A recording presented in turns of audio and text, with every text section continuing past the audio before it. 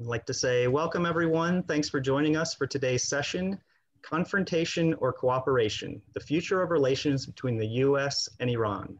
We are hosting this program in partnership with the Iran Project. My name is Joe Poskin, Director of Operations at the World Affairs Council of Pittsburgh. I'm excited to be here with you all today for this noteworthy discussion. This will be day 3 of the Council's Redefining Global Learning Summit, and we will have more lively discussions and opportunities to network with your peers later today and tomorrow. So please visit our summit webpage linked in the chat for times and additional information. We were able to put on events such as this thanks in large part due to the generosity of our community. If you are able to support the Council, please visit worldpittsburgh.org/donate or connect with Olivia via private chat. No matter the amount, your gift will have a true impact on global learning opportunities here in the Pittsburgh region. Now, I have the honor to introduce you to our moderator and guest speakers. Dr. Roxane Farmanfarmaian teaches international politics of the Middle East and North Africa at the University of Cambridge. In addition to various leadership roles at Cambridge, she is a founding member of the Polis-affiliated Center for the International Relations of the Middle East and North Africa. Professor Paul Pillar retired in 2005 from a 28-year career in the U.S. intelligence community, in which his last position was National Intelligence Officer for the Near East and South Asia. He served in various roles, including Chief of Analytics Units at the CIA, covering portions of the Near East, the Persian Gulf, and South Asia. Professor Pillar also served in the National Intelligence Council as one of the original members of its analytic group. Barbara Slavin is the director of the Future of Iran Initiative and a non-resident senior fellow at the Atlantic Council. She is the author of Bitter Friends, Bosom Enemies, Iran, the US, and the Twisted Path to Confrontation. She is a regular commentator on US foreign policy in Iran, on NPR, PBS, and C-SPAN. She also had an op-ed published in the New York Times just last week. As you can see, we have a great group of experts. We want you to be a part of the conversation, so again, please submit questions during the event using the Q&A feature. At this time, I would like to hand it over to Barbara Slavin for her introductory remarks. Please, Barbara, take it away. Sure. First of all, thank you so much for inviting me and inviting 2 very distinguished colleagues to join in this conversation. Talking about Iran is always timely, it seems, because there is always news. But that has been particularly the case under the Trump administration and particularly the case in recent years. As you may know, under the Obama administration, an agreement was negotiated with Iran. It was called the Joint Comprehensive Plan of Action. The United States, the other permanent members of the UN Security Council, and Germany took part in these talks.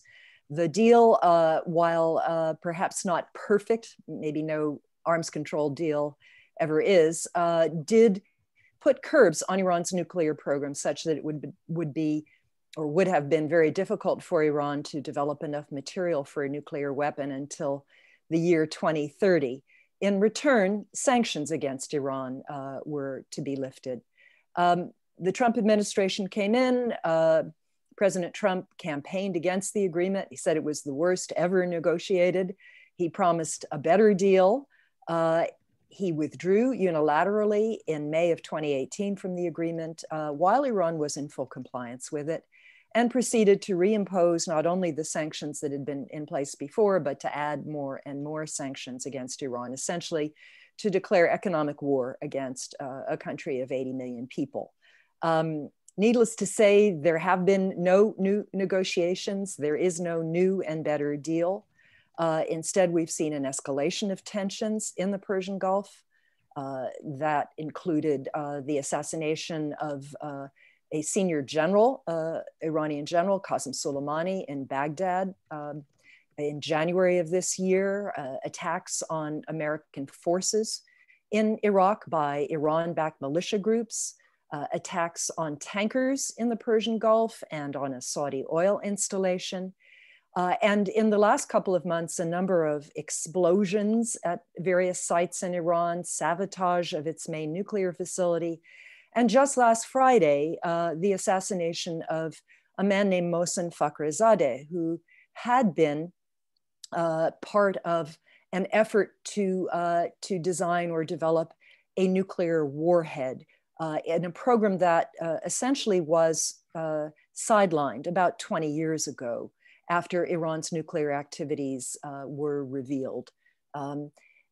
Why this man was killed is something we'll talk about. Who killed him? Well, the Iranians say it was Israel. Pretty much everyone says it was Israel. And we can talk a little bit about the motivation there. As I mentioned, the weapons program that this man had been involved in was essentially suspended for 2 decades.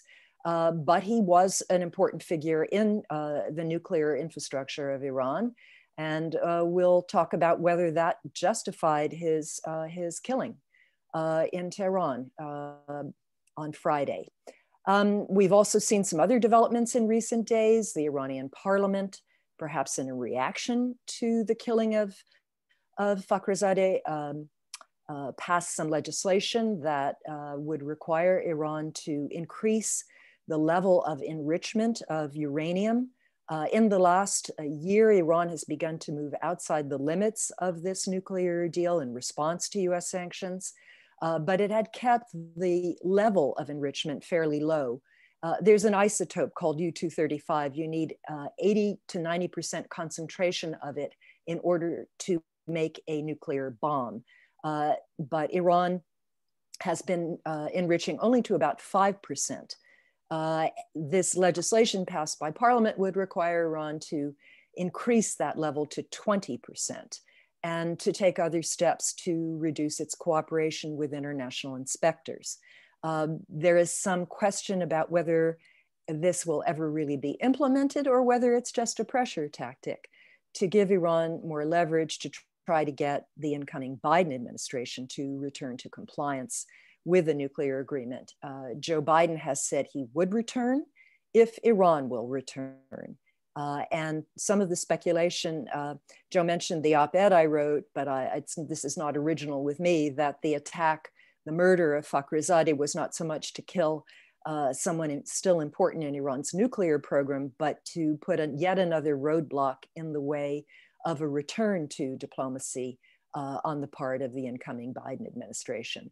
So that's sort of the broad picture. Clearly, US and Iran have not exactly had a good relationship since the 1979 Islamic Revolution, and Iran's differences with Israel are a big part of that, which we can also discuss.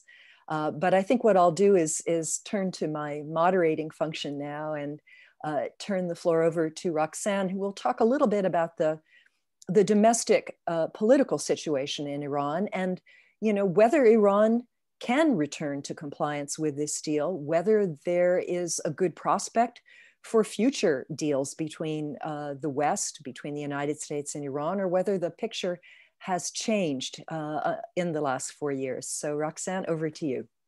Thank you so much, Barbara. What a fantastic review of a very complex story. And thank you very much to the World Affairs Council of Pittsburgh. And Paul, once again, a real pleasure to be on a panel with you. And I have to say, I agree with you, Barbara. This is certainly an extraordinary time for Iran. As one of the reporters for a Tehran newspaper commented, between now and January 20th, when the President-elect Biden will take over the reins, this is probably the most dangerous time in Iranian U.S. relations. I'd like to focus my comments on where we are now, and we can then talk across the panel and with others that are on this about what might happen next. So I'd like to make 4 really brief points. Firstly, it is very clear to everyone in Iran that they are walking a tightrope. On the one hand, they're quite understandably outraged by what's happened, and they want to see their country carry out some kind of retaliation. This year, they've seen, as Barbara mentioned, 2 leading national figures assassinated by international foes. The country has been rocked by mysterious fires and explosions, a computer system meltdown, and the eerie burning of several of their ships that have been moored in the ports in the Gulf. And very simply, their national pride is at stake. What's more, retaliation means deterrence. And by sitting on their hands, they feel Iran is leaving itself really unprotected and vulnerable to further attack. In any case, such attacks against any other country would have been very likely condemned by the Security Council, and that council has not said a word. And it would likewise be normally viewed as an act of war, justifying a harsh response of self-defense.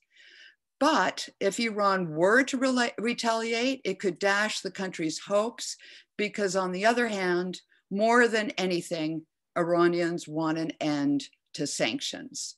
They are exhausted by Trump's maximum pressure campaign. They're dealing with the highest levels of COVID in the Middle East. And they know if they just hang on for another 7 weeks and exercise constraint and refuse to be provoked, there is a possible pot of gold lying tantalizingly ahead. The lifting of sanctions by the new Biden administration, the promise of a more normal life, and the chance to receive humanitarian aid and medicine to help out with COVID. For Iranians, this is a devil's bargain. They were delighted when the JCPOA, which is our shorthand for the nuclear deal, opened their economy in 2015, and European companies poured in with an initial $18 billion for joint ventures. And then they were devastated when in 2018, these companies went home, and instead a raft of new sanctions struck their country. My second point is what's happening inside Iran at the moment, and it's really fascinating. There is a huge amount of public debate, headline reporting, and political party maneuvering taking place around this assassination and all the other elements that are part of this return to the JCPOA. Iran is frequently described as an authoritarian society with high levels of censorship and reprisal. And in fact, it's in good company. Most of the countries in its region would fit that description. But the level of public disagreement and political debate and counter argument in Iran today over what to do or not to do and why could not possibly occur, I would argue, in any of its neighbors.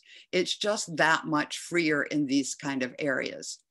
Despite the heavy-handedness of the government, it has newspapers on different sides of the political divide and a form of party politics, and everything at the moment is in high gear.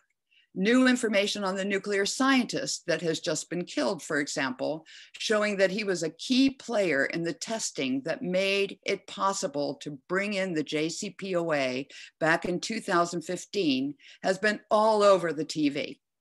But so has a counter story based on recent taped conversations that he was actually against rejoining the JCPOA. And this has triggered hours of television talk show debate with accusations and conspiracy theories bandied back and forth on all sides of the political spectrum. The third point I want to make relates to this case of the bill that has just been passed in Parliament. It's been basically put forward by a conservative majority of young, inexperienced, and a very rambunctious group of junior representatives. And they are absolutely gleeful that their bill, which they're calling the Strategic Action to Lifting of Sanctions, and which was just passed yesterday, can possibly act as an answer to Trump's maximum pressure and actually help force the US to accept some of Iran's terms in returning to the JCPOA. And these include compensation for the cost of the sanctions and some kind of guarantee that a Biden successor won't once again walk away from the deal. The president of Iran, Rouhani, and his moderate team have criticized the bill as not helpful at all, and it won't become law, in fact, until it is passed by a higher government committee. However, it clearly has served a useful purpose. It has operated as a political deflector for the public rage against the US and Israel, which, as Barbara mentioned, is thought to have conducted this last assassination. So in place of a military response, Iran has in fact adopted a political one, which by any measure is the more acceptable. And there's another twist. If Iran can hold out for the next several weeks and start negotiations with the Biden team in January, then the conservatives can now claim some of the credit if the sanctions are lifted. And since the presidential campaign is gearing up for election in June, we can see this was, from their perspective, a very timely and savvy political move.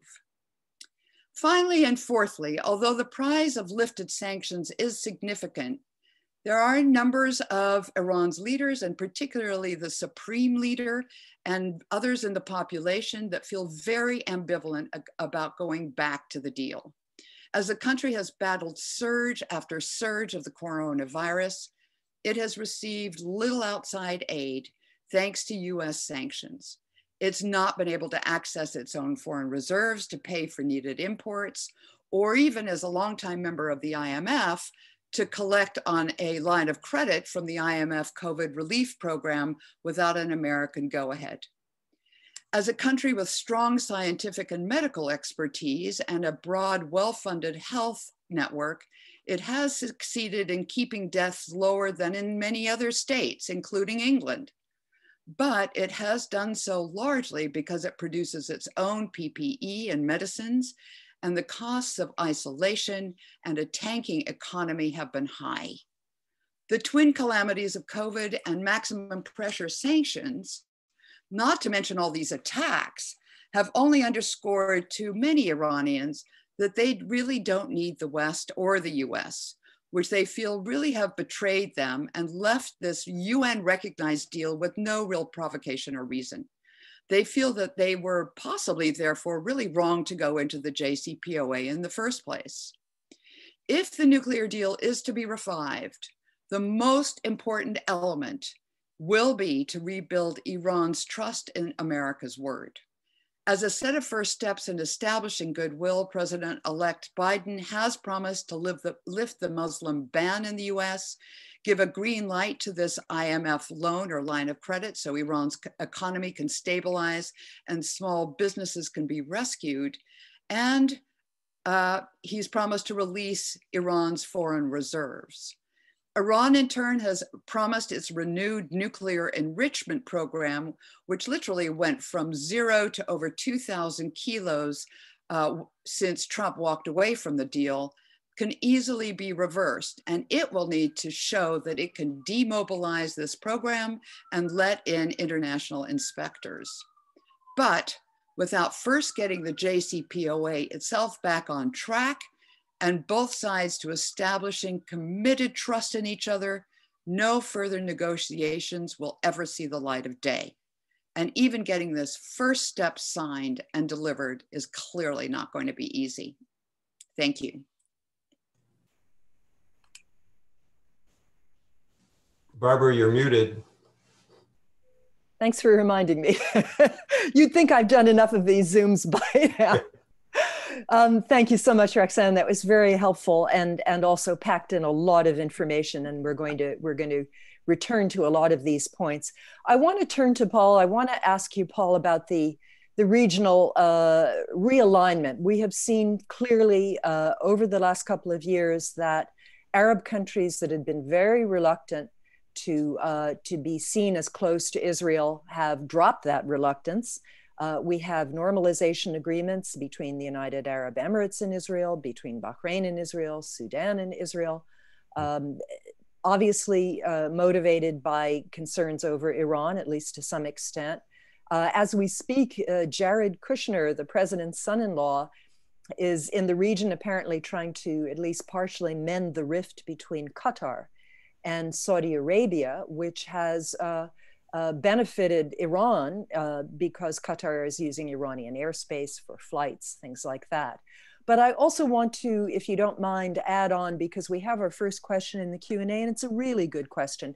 It's from Naila Abu Hamad, and she asks about Iran's very strong relationship with Hezbollah, with its activities in Syria. She asks, let's see, she says, Lebanese people want an end to Hezbollah and an end to being hijacked by Iran. They're suffering and would like to see the problem of Israel, U.S. Iran, Syria completely done with and solved. How can Lebanon be free from Iran, and when? And she further notes that Hezbollah has been passing money and aid to Syria, depriving the Lebanese people of what they need. And of course, as Roxane knows, there's a lot of complaints within Iran that Iranian resources, even under sanctions and COVID, have been spent on propping up Hezbollah and the Assad government in Syria, militias in Iraq. So that's a huge introduction to you to try to unpack the regional context for this situation. But I know you can do it, Paul. Oh, sure. Well, thanks, Barbara. And those were really excellent summaries by you and Roxane about the overall situation and the perspectives from inside Iran. Let me start with, as you noted, Barbara, that, quote, everybody, unquote, assumes that Israel did the Fakhrizadeh assassination. And I think that's an appropriate assumption because the Netanyahu government in Israel has the record, it has the methods, it has the motives, and I'm personally pretty confident that that's where the responsibility lay. So I think the first question to address is, what were the motivations on the Israeli side and how that fits into the overall strategy. It is not a matter of setting back the nuclear program, partly for the reasons that have already been mentioned. The work on the weapons, ended, almost 2 decades ago.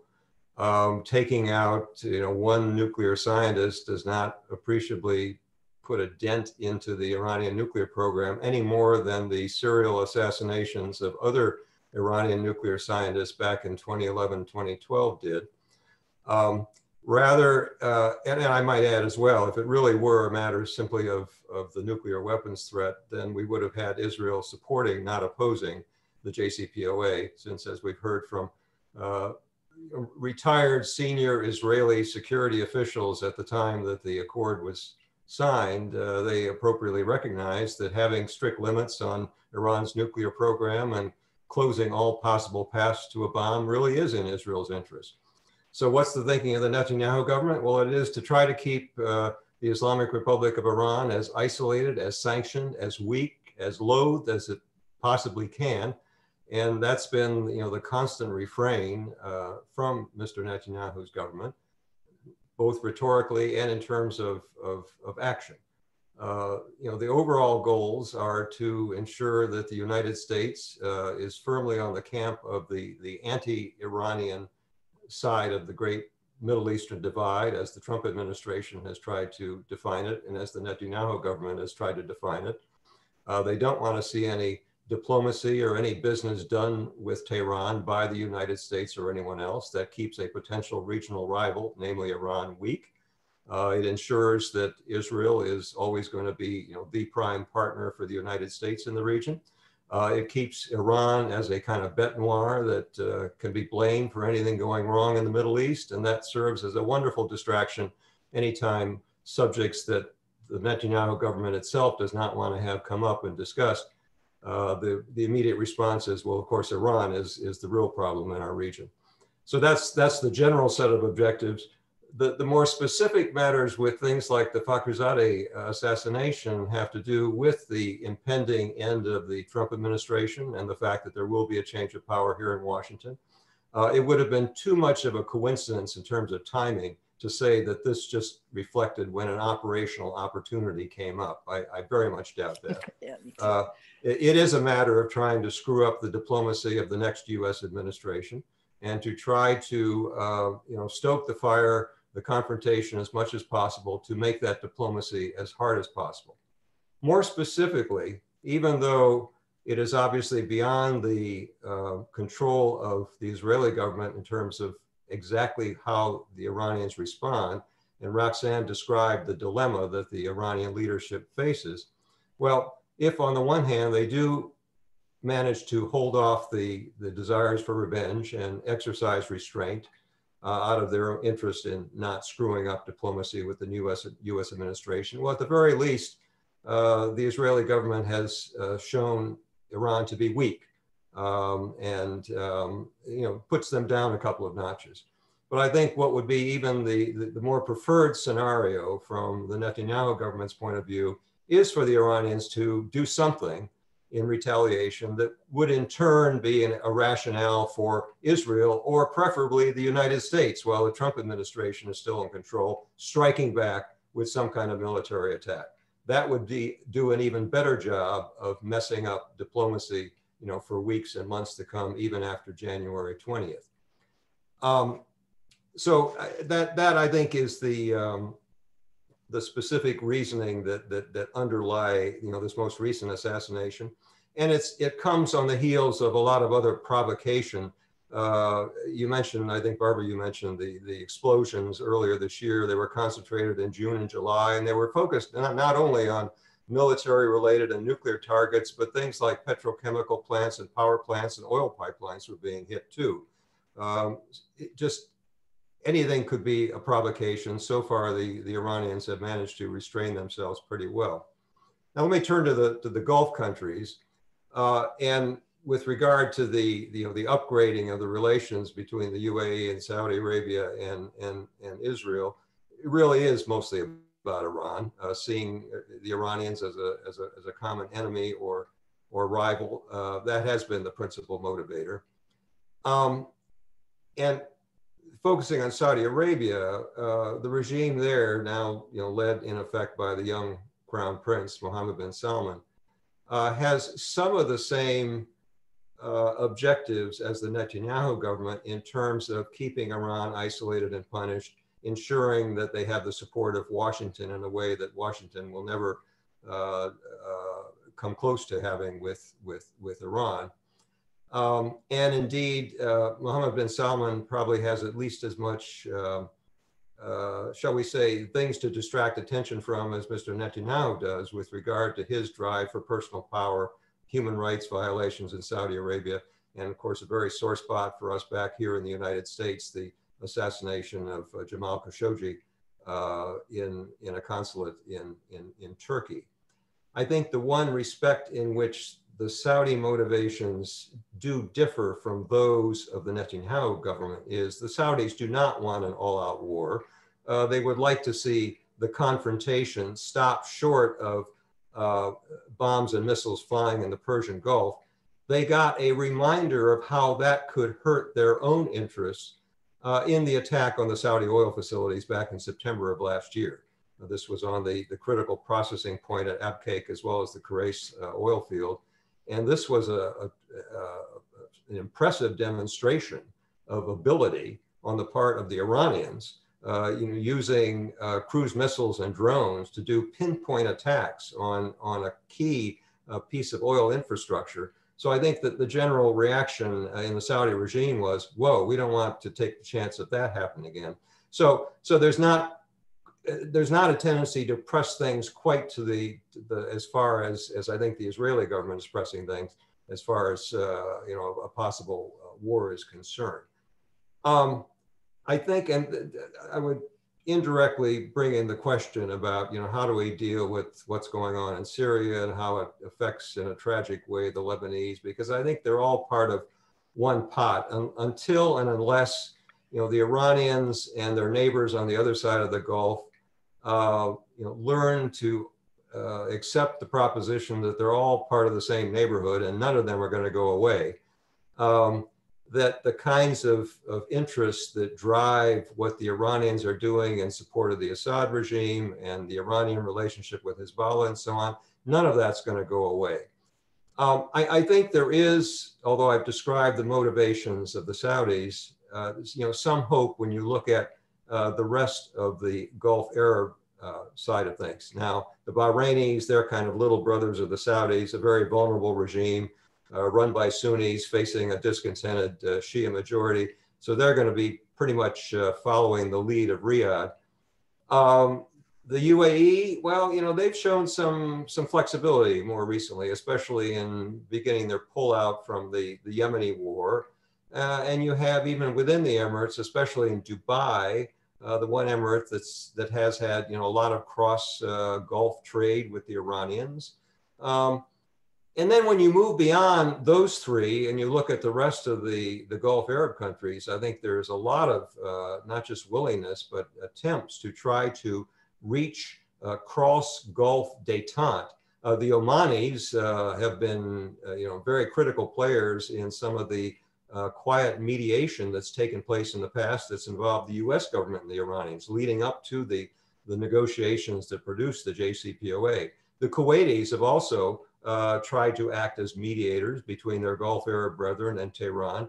And as for the Qataris, and you mentioned this most recent effort to heal the breach with the Saudis, and here we have to disentangle the motivations. I think what Mr. Kushner is mainly interested in is taking away those fees paid to the Iranians for the overflight rights. Yeah. So they'd like to see Qatar Airways fly over Saudi Arabia again. I think more of the interest of the Qataris is to see the whole temperature of the confrontation between Persians and Arabs reduced. The Qataris have had their own more substantial relationship with Iran. They share possession with the Iranians of the world's largest gas field in the Gulf. And just for practical reasons, they have to keep that relationship on an even keel. So a mixture of motivations here, some not very encouraging motivations that explain things like this recent assassination, but I think more continuing interest of a more positive sort that can be built on and that I hope the new U.S. administration will build on. Yeah, indeed. I think there's a hope for a return to diplomacy writ large after all of these assassinations and sabotage and so on. I have a question, but not a full question. So let me invite Ali Al-Hafaji to perhaps write the full question that you have. He says that he has a question about the involvement of Iran in Iraq. And of course, as we know, the US decision to invade Iraq in 2003 and overthrow Saddam Hussein was supposed to create an Iraqi democracy, and instead it opened the door wide to more Iranian influence and a return of Iraqis, many of whom had been harbored by Iran under the Saddam regime. So Ali, if you want to ask a specific question, or do you just want a general discussion about Iranian involvement in Iraq? I do not see anything. Here we go. Iran-backed groups in Iraq are a source of instability. Yes, that is true. And would you just like a comment on that and what the prospects are? Okay, let me pose that, but let me also ask Roxane first to give us a sense of how do Iranians view their government's involvement in all of these Arab conflicts, as Iranians would put. And I should preface this by saying that in my own trips to Iran, and I've been lucky enough to go there 9 times, you always hear Iranians are anti-Semitic. And I discovered, yes, Iranians are anti-Semitic. They don't like Arabs very much. I have to say that I never discerned a particular discrimination against Jews. There was a dislike perhaps for some of Israel's policies, but there was a distinct dislike for Arabs and a sense that Iran was kind of wasting its time propping up the Palestinians and that sort of thing. So how do Iranians feel about this huge regional footprint that their country has now? Well, I think a great deal of it has to do with geopolitical drivers rather than ideological or, let's say, sectarian religious drivers. And I think that's the first thing that very often gets lost in this mix, is that people think it's only to support Shia. It's what we've often been told is the Shia crescent. And indeed, it does look very much like that on the map, except when one does throw in groups such as Hamas, or there are other groups that it supports that aren't, then it becomes clearly more driven by a broader construct. But I think the real issue is that Iran has been extremely isolated since it became involved in this 4-decade-long standoff with the U.S., which itself has translated over those decades into more and more conflict between Israel and Iran, which we've talked about now at some length, and also a colder and colder relationship with Saudi Arabia. And although very often this these relationships are translated in religious terms because they work really well as political propaganda. In fact, it's very much a geopolitical or geostrategic situation. So its support of Syria, for example, stems way back at the time of the first Gulf War, where in many ways Syria, or the Iran-Iraq War, I should say, where Syria was the only Arab country to actually support it. Now, in a typical fashion that marks so much of the relationships in the Middle East, it didn't necessarily support Iran because it thought Iran was great, but it was really supporting it because it didn't like Iraq. So, but nonetheless, that has been a solid support structure. The two of them have ideologically been very anti-American and very anti-Israel. And so they have found common ground. So when the Syrians finally, the government there needed help, it was a natural opportunity for Iran to return the favor. And in some ways, that is very much what this all began as. It certainly has turned into an opportunity for Iran to gain a great deal of on-the-ground military experience by sending its militias out into a wider net. It certainly connects now with this Shia crescent over to Hezbollah, so we can see that it's useful from a land bridge type of perspective. And it certainly has helped it develop a very important role as a partner with Russia, which also has come into Syria. So that's the larger picture. From an Iranian perspective, in terms of the people on the street, it's mixed, as so often everything is. No, there's no two Iranians that have the same view about anything. And I think that part of that is based on the fact that sanctions has really affected that economy. So there's always the sense that anything spent on something else is to be considered carefully, and there's got to be a very good justification for it. And I think there's a large number of people that do not think that the Syria or even Hezbollah ventures really warrant that kind of expenditure. On the other hand, there is a solid feeling that Iran can't be absolutely isolated and on its own. It's got to develop friends, and it's got to develop what we often call an asymmetric capacity, which if the huge military capacity that the United States has, and which it's sold off in many ways to both the Israeli and the Saudi military complexes, if it's going to balance that at all, it's got to do it on the ground, to be quick, fleet of foot, and that's what these militias are. And it has certainly succeeded in concerning a great number of Americans and others in terms of its approach. And I think there's a certain amount of pride on the part of Iranians that at least it's holding up its head, and that it has a regional role, which it's had to fight tooth and nail for. Yeah. Paul, let me ask you specifically about Iraq.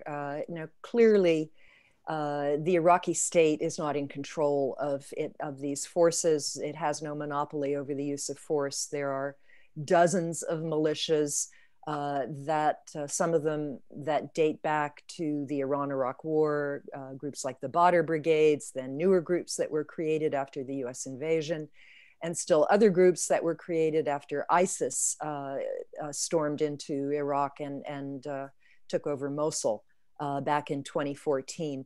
Is there any hope that these groups can eventually be incorporated in the Iraqi military, that Iranian influence can be reduced? Or are we facing a situation like the one in Lebanon, as mentioned by the questioner, where Hezbollah has become more powerful than any other force in Lebanon? Clearly, it has the military power, has economic power, and it's impossible to really think of creating a government that isn't somehow beholden to Hezbollah. Well, I think the short answer to your question, Barbara, is yes, there is hope, and I would not depict any of the Iraqi militias as comparable to a Hezbollah in Lebanon. I mean, Lebanese Hezbollah is really in a class by itself in terms of non-group important allies of Iran. With regard to Iraq itself, Roxane just touched on this. The most important thing to remember about the Iranian, and I would argue the Iraqi as well, perspectives is the history of the Iran-Iraq War, an extremely costly conflict in the 1980s that went on for 8 years. You know, the casualty figures are somewhat in doubt, but by most estimates, the Iranians suffered casualties in the hundreds of thousands. The Iraqi losses were also very high. So it is a prime objective of Iranian strategic thinking and policy to never, ever let anything like that happen again.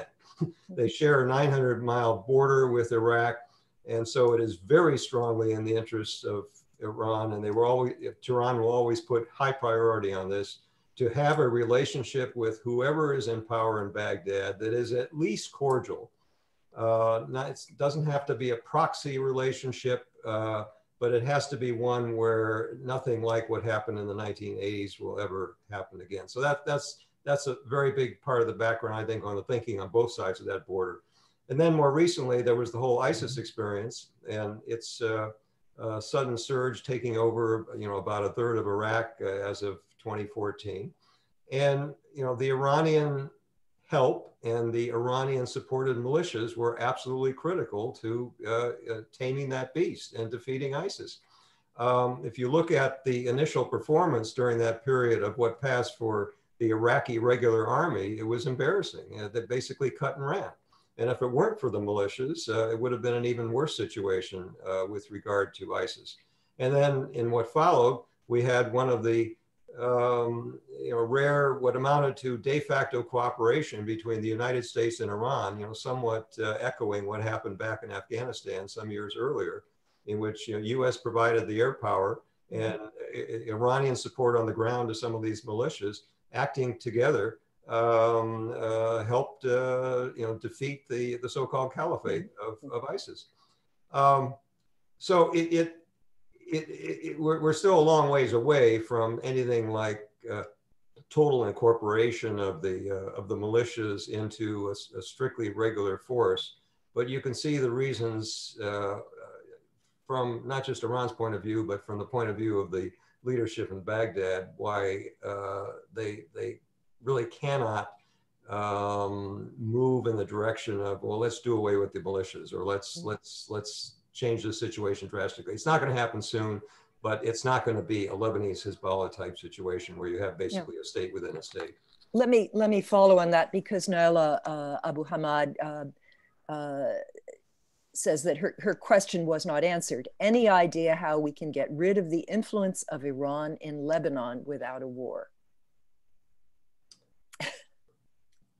It's not an easy answer. And I think the difficulty here is that it presumes, and I'm sure the question is coming from a great deal of knowledge of what's on the ground there, but it does presume that all the people of Lebanon don't want Hezbollah there. And that is simply not the case. If there was not support in Lebanon among the Shia, among the southern Lebanese for the role that Hezbollah plays, I think it would have much less traction there. But they do feel as though they're in a very difficult territorial spot. They're between, very close up to Israel. It was a region of several wars. And so I think there is a sense that this is not something that can easily be released until there is at least a better government in Lebanon. There is some kind of economic coherency in that state. And instead, we're seeing that Lebanon as a central government and state is losing control and has actually moved in a very negative way. So until Lebanon itself can establish itself on solid footing, there's no chance, I think, in my view, that any kind of understanding and reduction in Hezbollah would take shape. If I can just interject, I mean, I'm by no means an expert on Lebanon, but the degree of corruption that appears to involve all the various factions, the nature of the system whereby you have a Christian Maronite president, a Sunni prime minister, a Shia speaker, and unfortunately the United States replicated that system to some extent in Iraq. It just invites patronage and corruption where each group gets its slice of the pie, doesn't want to give it up, and does not think about the interests of the country writ large. but only of its own particular faction. And, you know, how Lebanon can change that system after all these years is a real question I would put back to the questioner. Let me ask this one. This comes from James Kelly. Will we see a policy of constructive engagement with Iran in the not too distant future, perhaps driven by business interests? Now, certainly after the JCPOA was signed, as Roxane pointed out, we saw a lot of Europeans going to Iran. Under the deal, Boeing was supposed to sell $18 billion worth of planes to Iran to refurbish its civilian airline. I don't know, maybe Iran lucked out that it didn't buy any of the defective Boeings that apparently have now been revamped. But definitely there was hope for that that economic isolation would be relieved, and that this would somehow encourage Iran perhaps to behave differently in the region. I don't know, Paul or Roxane, if you have any thoughts on this idea. Can we hope for constructive engagement if the U.S. goes back to the JCPOA? Yes, and there's certainly, even just looking at it from a very selfish U.S. American economic point of view, yeah, there is a motivation there. You mentioned the Boeing deal that came a cropper. This is one of the great untold facts about the JCPOA and the reneging on it by the subsequent administration. Far from the JCPOA entailing the United States, paying things. We heard all these stories about the pallets of cash, which was actually just making good on a deal that would to sell airplanes to the Shah many years ago, with airplanes we never delivered. And the U.S. never didn't pay a penny to the Iranian regime. The rest was a matter of unfreezing assets that already already belonged to the Iranians. Far from giving up things that cost us something, we gave up business opportunities, and certainly aerospace. And you look back at the kinds of business deals that were done and defense-related things in the time of the Shah. Now, I'm not saying U.S. defense industry is going to start selling arms to the Iranians, but this is a large economy with over 80 million people, and there are an awful lot of peaceful civilian goods where the United States business could get a piece of the action, but it's not getting any at all since we've decided to sanction them. Yeah. If I can maybe continue, and I'll have Roxane answer this. This is from Simin Curtis. Hi, Simin. Realistically, what are the most optimistic developments we could hope for with Iran in the Biden administration? And she also mentions that there's so many Iranian students in the US who've been unable to see their families because of Trump's Muslim ban. So, I mean, we know that Biden has promised on day one to lift those restrictions. And so hopefully we'll see more students coming, more Iranians in general coming to the United States to see their families and so on. But realistically, what do you think? I mean, Roxane, you mentioned that there's, whatever trust there was seems to be drastically reduced because of the way the Trump administration pulled out of the deal and reimposed sanctions. Are Iranians really hoping for much from Biden, or are they pretty cynical by now? Well, the point that I think, first of all, there's several very specific and they're not smaller, but they're more contained issues that really could be addressed. And one of them is prisoner swaps. And we just have seen this, and the foreign minister today in Iran mentioned that he too thought it was really important that this continue. And so I think that saves lives. And I think that's really important to both countries. And it also helps on the humanitarian side to smooth feathers. So I think we could definitely see that. And I do think that there should probably, over some, if we're able to lift sanctions, and if actually funds are unfrozen and some level of exchange can start taking place. And I completely agree with Paul. I think that there is a great deal of business opportunity. However, even when this was first signed by the Obama administration, Iran felt very much that it had ratcheted back its nuclear enrichment, and that its understanding of the deal was that all sanctions would be lifted. And in fact, it turned out that a lot of American sanctions were not lifted. UN and EU ones were, but a number of American ones were not. And further, there was no real go-ahead given by the American government to banks across the world to not feel that they were taking a risk in doing business with Iran. So, yeah, I'm going to differ with you a little bit on that, because actually I even know some of the American diplomats who were sent around the world to give pep talks to banks, but the banks would not engage with Iran. And let's face it, Iran's financial sector is rather murky. And there is the influence of groups like the Islamic Revolutionary Guard Corps, not just in banks, but also in a lot of Iranian industries, not always clear who owns what.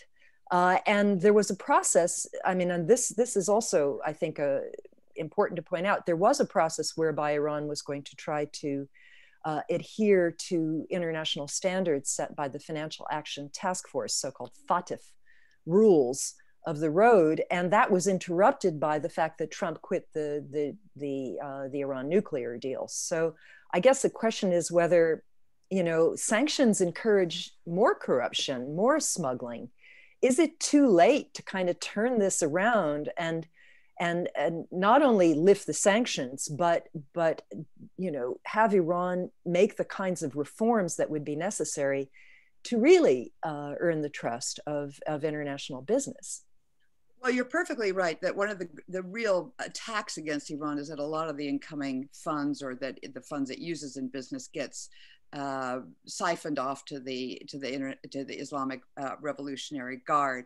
And indeed, it's a difficult problem because they are very involved in the economy.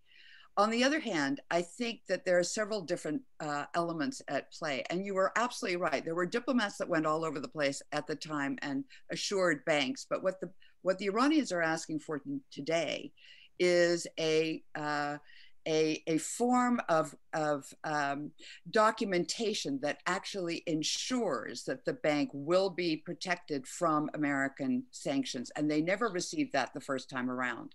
And because there's been so much lack of trust and so much sense that these could change on a dime, which in fact Trump's walking out of the deal showed, the banks are hesitant, and they need to have some kind of confirmation from the American banking sector that that at least a certain range of their support won't be undercut. And another really interesting thing is, you're absolutely right.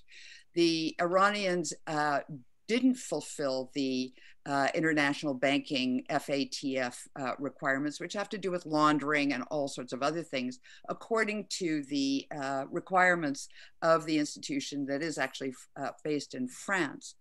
But what is very interesting, and I've been talking to people that have that are investors there, the stock market, which may surprise many of you, has been very, very active over this last year and done very well.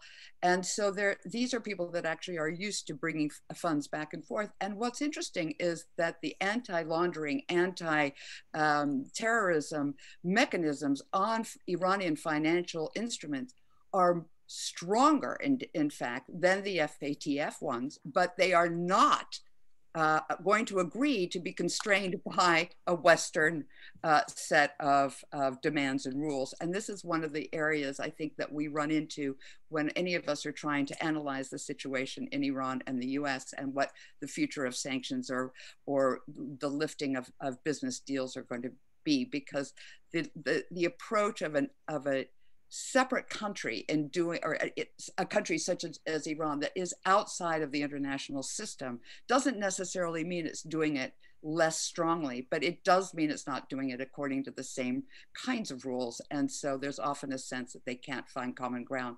And I think what we're really all hoping for is that we try to find some common ground, because there's a great deal of business to be doing. And meanwhile, the Chinese are moving in there. So I think we all want to see American business beginning to pick up in Iran. Yeah. We're unbelievably, a whole hour has passed. Here we have a new question. I have another one myself, but let me ask from the audience. This comes from Peter Gregoire. Apart from the obvious, i.e. easing sanctions, what would be the motivation of Iranians to re-enter negotiations, to re-enter the JCPOA, given that it's entirely possible and likely that Trump will run for president again in 2024 and has a chance of regaining the White House? I'm not sure I agree with you, Peter. I think that Trump has had his one and done. But that he sees running for president as a great way to continue to get publicity and to raise, it seems, unlimited funds from his supporters to put into his own pocket. But yeah, I guess this is really for you also, Roxane. Is there, what would be the motivation to re-enter? And let me ask both of you, if I may, what are the chances for a bigger bargain? What are the chances for normalization between the United States and Iran that would lift the primary sanctions, not just the sanctions that we inflict on others? Is it going to take some sort of détente between Israel and Iran, given the hold that Israel continues to have on US politics? It may be somewhat diminished from what it was some years ago, but still there seems to be a general commitment to Israel's security. What will it take? Is Iran at all interested in it, or is it happy to simply turn toward Russia and China and really say, well, we don't need the United States, we don't need the West? So whoever wants to go first. Well, I'd like to hark partly back to the previous question, Barbara, and because I'm afraid we might be getting ahead of ourselves a little bit. The earlier question was, what would be the optimistic thing to happen, after January 20th? Well, basically, it would be, in my view, reinstituting total compliance with the JCPOA. And Biden wants that, and the Iranians want that, but we shouldn't leave the impression that it's going to be all that simple. There's going to be a delicate issue of sequencing here. The Iranians, who are the ones who got hit with all this economic warfare, even though they were complying with the agreement, are going to want to see some first moves from the United States. Which might not be politically very easy for the Biden administration to do. I think this dance can be choreographed, but it's not going to be a matter of the United States sitting back and saying, Iran, you got to come back in compliance with the nuclear restrictions, and then we'll lift sanctions. No, that's a non-starter. So that dance has to be choreographed first.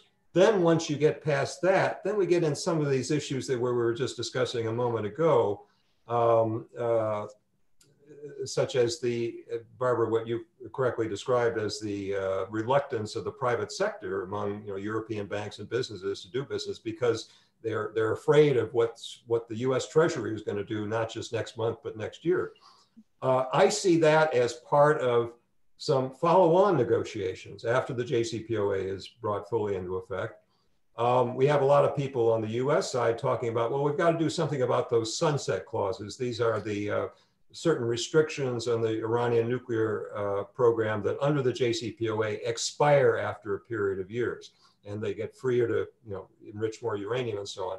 Well, I see possible deals made up the road in which some of those limitations get extended in return for somehow the Iranians getting greater assurance that they're going to get more business from the private sector, that the US administration realizes that even what the Obama administration did in the past in terms of the efforts to comfort banks and so on just wasn't enough, and something more is going to have to be done. And then with regard to the second question, the specter of a Donald Trump returning, in 2024, I have no doubt, and Roxane, I assume you would agree that the Iranians are thinking some of the same sorts of thoughts and would like to see greater assurance that what happened in 2018 in Washington in terms of the U.S. reneging can't happen again. Now, whether that means moving to a formal treaty or something else, I'm not sure. But somehow the Iranians are going to look for greater assurances of not having a repeat of that experience. And what about the Israel question, Paul? I mean, you know, as you pointed out, Bibi Netanyahu benefits from having Iran as a scapegoat. But on the other hand, you know, Israel does face concerns and threats. Hezbollah has 100,000 rockets that it could rain down on Israeli towns and cities. Iran is entrenched in Syria, and there have been Iranians wandering around close to the border with the Golan Heights. I mean, these are legitimate concerns, and there is still a relationship, I don't know how strong it is anymore, between Iran and Hamas and Iran and Palestinian Islamic Jihad.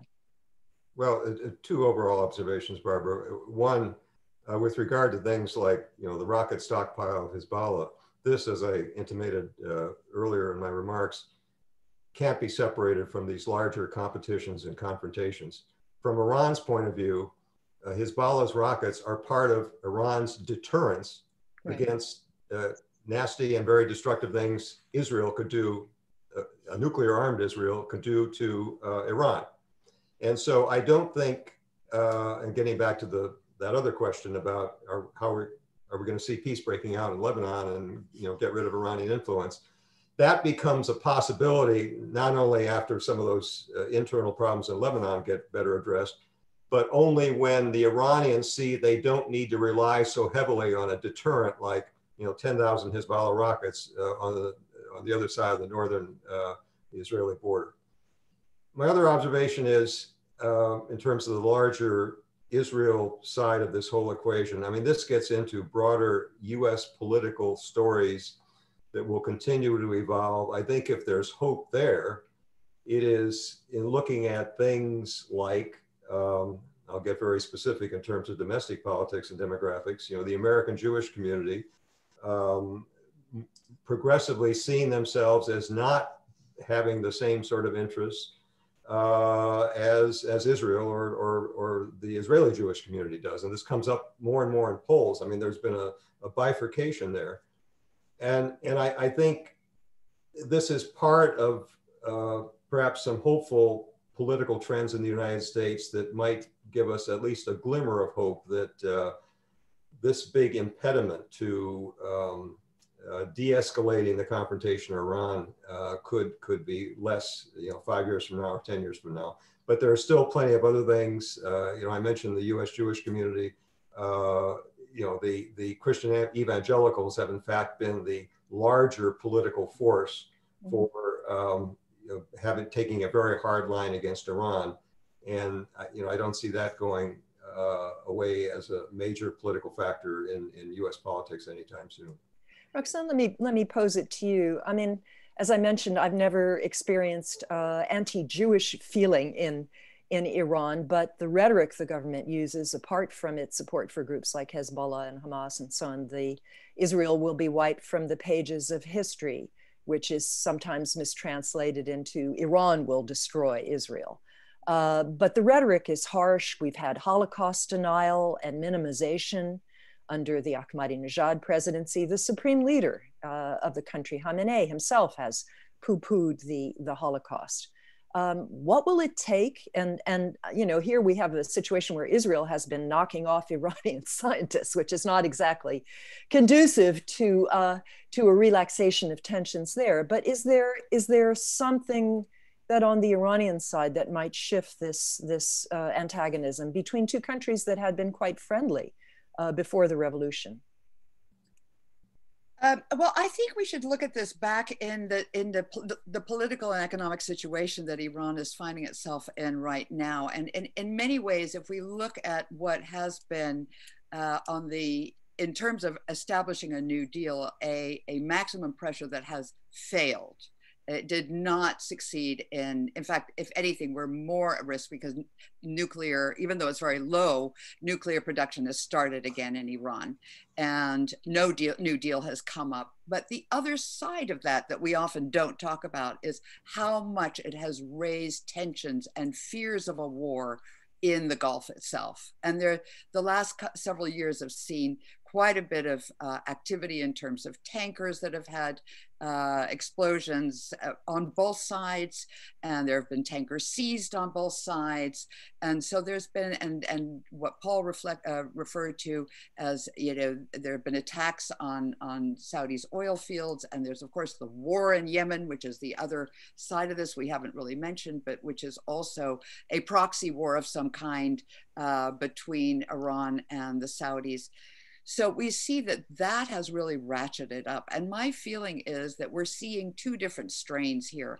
One is that this accord, the set of accords that the Gulf states have signed with Israel, are a reaction to that. It's a way to try to find common allies in a situation that was simply getting beyond tension. And once that tension might reduce, if Iran and the US can find much more common ground, can reduce the rhetoric, can lessen the concern about what might happen in the export of oil and the Hormuz Strait, that the desire on the part of the Gulf states to look as much towards Israel may also somewhat lessen. Yeah. And I think the whole thing will become a more manageable and diplomatic exchange. But I think the other thing that we should not undercut is that the American administration has been extremely successful in bringing deals of relationships to the Middle East, to the Gulf, that have not existed before. And although it may be very one-sided at the moment, Israel with the Gulf, there should be no real reason why similar motivations, capacities, and diplomatic grace might be able to thereby make other deals possible. So over time, once relationships have settled and there have been perhaps more a period of trust and less assassinations and less explosions, that perhaps some kind of warmer relationship, perhaps even with the intercession of some of the Gulf states, between the players in that region that might include Iran and the Israelis being slightly less antagonistic, might be something we can anticipate, perhaps in the longer future, but it's nice to look forward. You know, back several years when Ahmadinejad was president, I had an opportunity to ask him one question.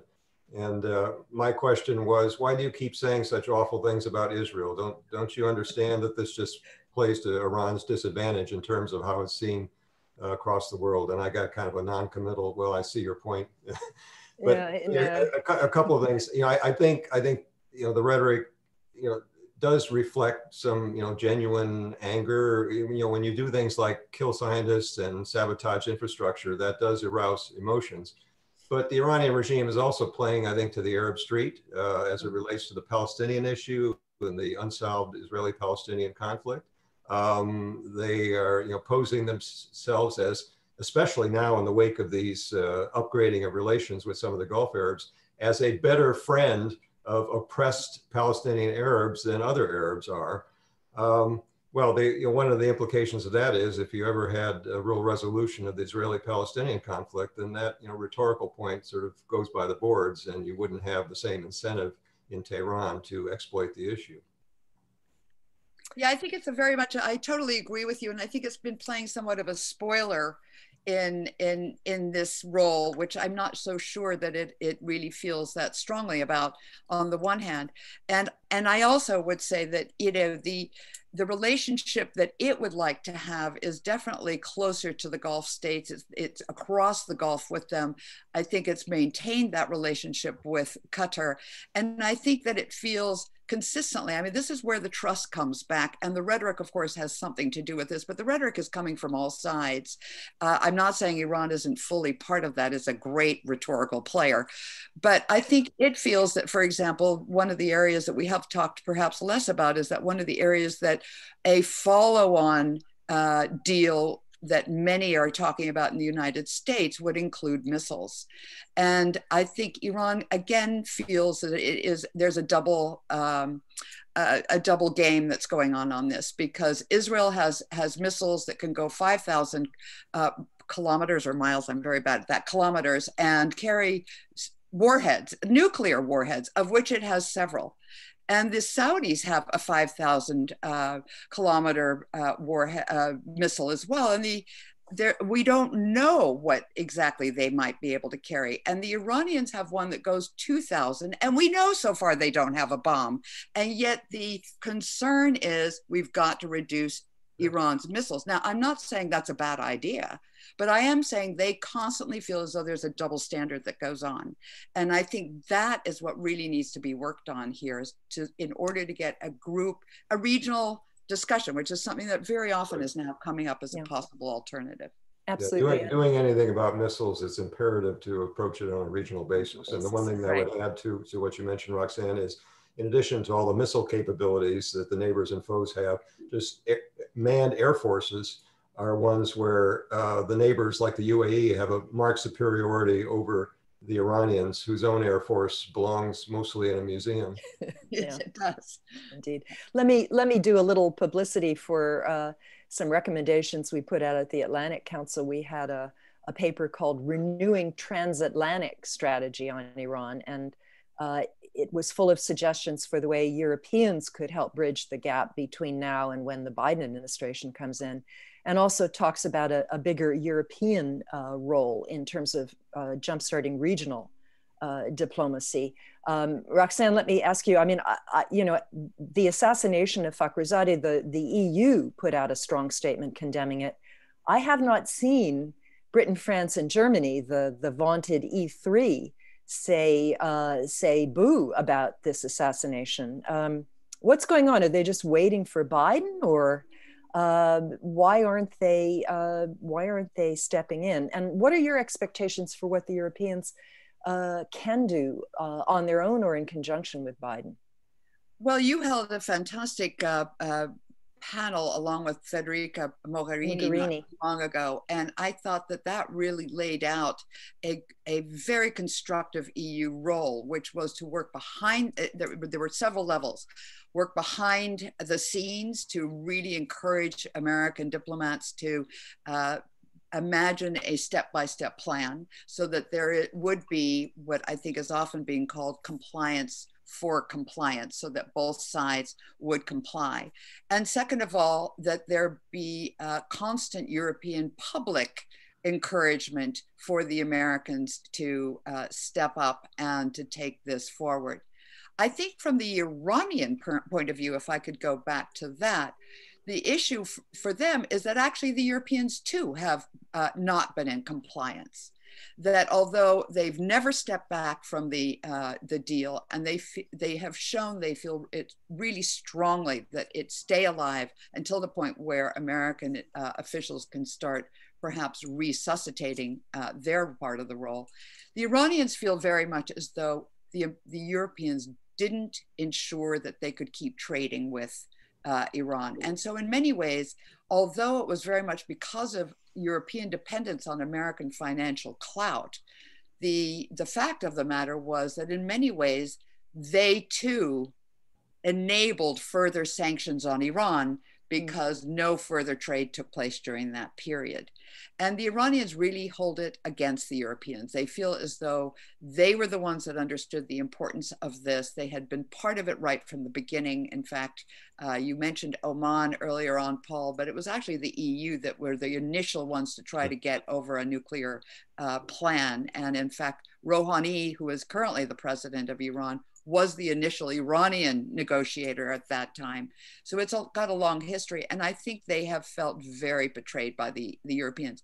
I don't think the Europeans could have done much about it, but I do think that there is that sense of betrayal. So I think it shows that two things. I think the Europeans, I was just in a discussion today with the Germans, and it seems that they are definitely waiting on an American lead. They will support the Europeans as an EU statement, but unfortunately they're not so far going out in advance, and it undercuts their constant complaint against Iran for abrogating human rights, because this is a pretty straightforward human right, that you shouldn't have members of your community and your population assassinated by foreign powers. And that should be something that they should have stood up for. So it's complex across the board. Yeah, yeah. We're coming to the end. I'm going to give Paul a chance for last words. I'll just point out that on December the 16th, the Joint Commission, which is supposed to monitor implementation of the JCPOA, is going to meet, and this will include representatives from China and Russia and Britain, France, Germany, with Iran, and as well as the EU, which chairs this. So that may be an opportunity to begin the sort of discussion about sequencing of a return to full compliance on the part of all the parties to the JCPOA. The Biden administration, you know, it can't really engage. All it can do is kind of message at this point in public statements before it takes over. It's not going to do a Michael Flynn and have private conversations with people before it's in office, which is not supposed to be done. But, you know, Joe Biden did give an interview to the New York Times, I believe it was yesterday, in which he once again reiterated that the United States wants to go back into the JCPOA as step one and then build on it. And I think that's an important signal to send. So, Paul, any last thoughts you would like to impart? And actually, I have one for Roxane too, on who she thinks will be the next president of Iran, and maybe that'll be the end. Anything else you wanna say before we close this out? Well, just I leave with these two thoughts. One is, you know, the current U.S. policy of maximum pressure has had plenty of time to show any chance of success, and it's been a complete failure on every ground. You know, the nuclear ground, the ground of Iranian behavior in the region, and its effect on Iranian politics and strengthening the hardliners. So I don't think any argument can be made that has plausibility that, well, we just need to stick this out a little bit longer and something good will happen. The other parting thought is, you know, we have a tendency in talking about Iran in this country to lapse into a kind of shorthand, you know, malign behavior, support terrorism, you know, designs to take over the region, and that just it disguises and obscures all the important detail of just what motivates the Iranians and what they really are looking for, which is mainly security. You know, going back to my comments about things like the Iran-Iraq War, and so we need to have a little more detail and patience to try to understand what is truly an adversary, but one that is not as the simplistic devil that it continually gets portrayed as. And my last thought is just to thank the World Affairs Council of Pittsburgh for enabling us to share this time with the members, and certainly thank my two very expert co-panelists for all of their contributions. Well said. So Roxane, who's going to be the next president? I have to tell you, I've had access to some polling information that suggests Ibrahim Raisi, the head of the judiciary, who ran unsuccessfully for president in 2017, is actually rising in popularity in Iran. Do you think we'll see him come back, or one of these IRGC figures that's already thrown their military cap into the ring? Well, as an academic, it's not my business to forecast, but I can certainly look at the various trend lines. And certainly Raisi has run before. He wouldn't be our first choice for those sitting outside Iran, because he's rather humorless and very stiff. And I don't think he's very creative. And I think what we really are hoping for is somebody that can really run with the times. And I must agree with Paul that one of the real damaging elements of the Trump withdrawal was that it undercut the reformists, and this was their opportunity, I think, to make their case that an arrangement with the West and with the United States could serve the country. It could deliver greater security. It could deliver greater business. And security is an interesting one, because I think Iran actually would prefer having a somewhat more conventional military posture. It's just simply not been able to put one together under sanctions. And so I think that, you know, there's a lot of different elements to this. But back to your question, Barbara, I do think it's going to be a conservative as a result. I think the reformists have simply lost credibility. But I think it's very possibly going to be one that is able to cross a number of different platforms. So one that is well positioned with the Islamic Revolutionary Guards, but one that has actually served in government, and possibly one that gets along with several of the different parties. And there are a couple of Larijani, maybe. Larijani is one, Dehrani is another. There are some more moderate conservatives and their experience. So I think if we're lucky, somebody like Raisi won't be able to convince the electorate, and that we will instead get somebody who can actually represent a number of groups. And this will be the first time for a number of things. One, that the parliament and the president will be from the same party group for a long time, so there will be a consistency. And it will be the first time in many years where the new president of Iran will coincide with a new president in the United States. So I think that there may be some opportunity to establish a more personal relationship going forward. Well, that is a fantastic way to end. So let me also thank my co-panelists and the World Affairs Council of Pittsburgh for this great conversation, and turn it back to Joe. Thank you so much. It really was a wonderful conversation, and we appreciate your time here with us. So thank you, Roxane, Paul, and Barbara. And we hope someday in the future we can have an update from you as well. But for everyone in the audience as well, thank you so much for joining us. We ask that you please check out our virtual feedback wall that Olivia will link in the chat. It's for you to share your experience of the virtual summit with our hardworking council team. We will constantly be viewing it to make improvements and take note of what you're enjoying. So please post. And as the wall fills up, we'll create more space. So we hope you continue the discussion throughout the rest of our Redefining Global Learning Summit, and we invite you to join us tomorrow for the last day of events. We will be diving into emergent learning and creative facilitation. Click on the Summit webpage in the chat to learn more about the fun things we have in store and to sign up.